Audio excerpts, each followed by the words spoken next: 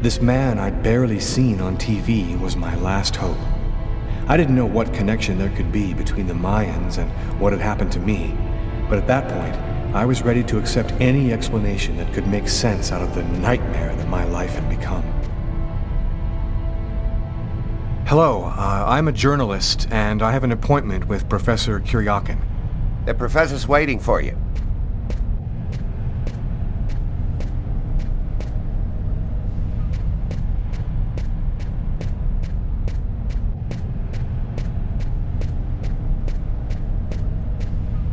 Professor Kuryakin? Yes? My name's John Cunningham. We spoke on the phone. I'm a journalist, and I'm gathering information for an article I'm writing about the Mayan religion. Ah, yes, I've been waiting for you, young man.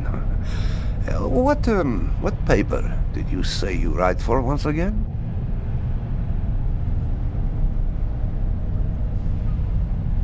In fact, I'm a freelance journalist. I write articles and sell them to whoever wants to publish them. It's curious, but your face seems familiar to me. Have we met somewhere before? Yeah, I get that a lot. I guess I must have one of those boring faces everybody sees everywhere. Well then, let's have a go at it. Where would you like to start? Can you tell me anything about Kweknitlan? Of course. Come, I'll introduce you.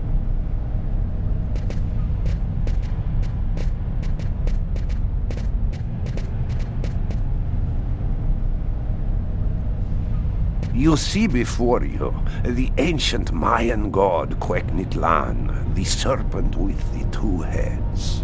One head sees in this reality, the second in the other world. By opening both mouths, the Mayan oracles could see through the serpent into the other world. Could you explain this other world?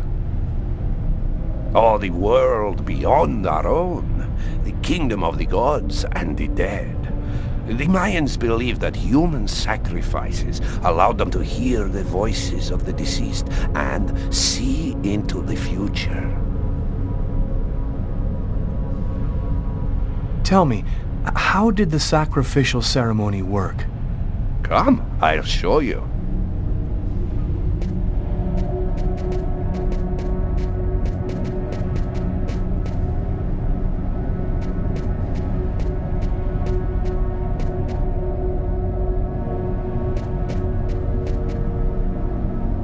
This painting, dating from the 1st century BC, shows a sacrificial ceremony. The victim's agony must have lasted quite some time, the priority being to keep the mouths open as long as possible. The victim was stabbed 3 times, each wound cutting a pulmonary artery leading to the heart. The oracle is not the one stabbing the victim? Oh, the oracle must never soil himself with the blood of another. That is why he chooses a sort of proxy, another person in the crowd, totally at random. This person becomes the executor. The oracle takes complete control of the executor, manipulating him from a distance. What happened to the executor after the sacrifice? He went mad and committed suicide after accomplishing his part of the ritual. A Mayan sacrifice. That's what it was. You aren't a journalist, are you? Who are you? My name is John Cunningham, and I am indeed a journalist, as I've already told you. I think I've taken enough of your time, Professor. Thank you for the information. As you wish. It's a shame, though, that you won't tell me more. Now, if I were you, I'd leave here by the employees' exit. The security guard's been reading an article showing your photo, and I'm afraid that he may soon recognize you. Thank you for your help, Professor.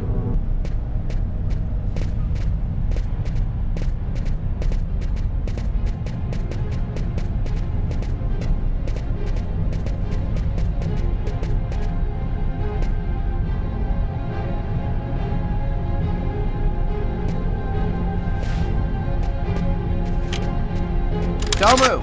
Put your hands in the air. Turn around, slowly. And that's how my story ends. Accused of a murder that I didn't commit. It didn't take long for the police to connect me with the murder.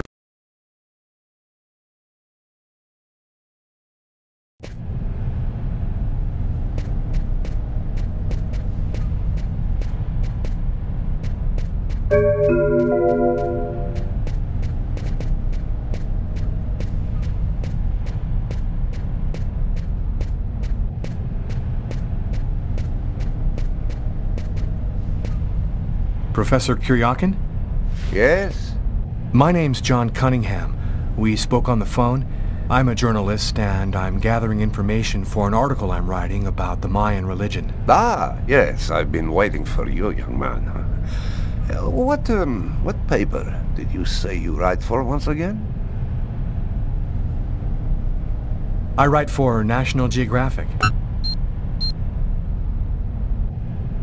It's curious, but your face seems familiar to me. Have we met somewhere before? You told me you didn't have much time for our interview, so maybe it'd be best if we began, don't you think? Curious. He avoided answering my question. Well then, let's have a go at it. Where would you like to start? Can you tell me anything about Quequenitlan? Of course. Come, I'll introduce you.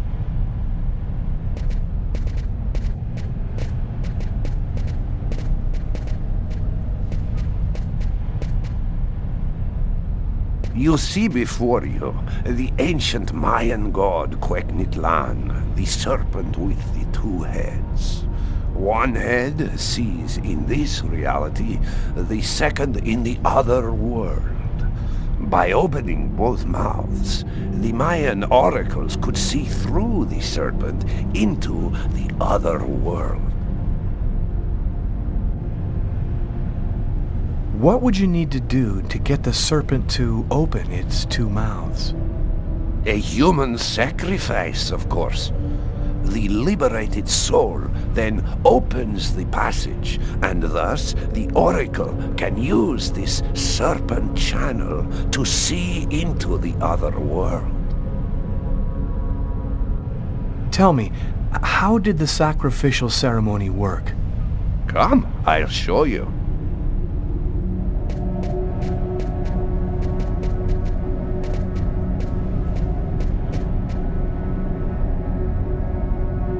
This painting, dating from the 1st century BC, shows a sacrificial ceremony.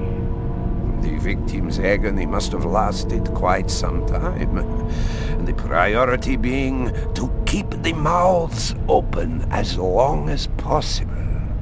The victim was stabbed 3 times, each wound cutting a pulmonary artery leading to the heart. How did the ritual sacrifice work? Oh, the oracle must never soil himself with the blood of another. That is why he chooses a sort of proxy, another person in the crowd, totally at random. This person becomes the executor. The oracle takes complete control of the executor, manipulating him from a distance. A Mayan sacrifice. That's what it was. You aren't a journalist, are you? Who are you? My name is Lucas Kane. The police are looking for me about a murder that I did not commit, but I was the executor. You're a murderer? I'm innocent. I stabbed someone I'd never seen before 3 times, cutting his arteries, just like you described. I understand. Excuse me for just a second.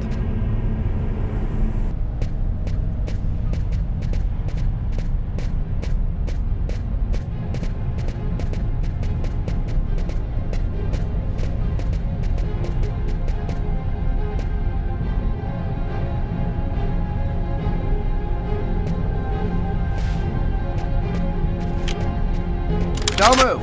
Put your hands in the air. Turn around, slowly. And that's how my story ends. My reporter masquerade didn't convince Kuryakin, and he had me arrested.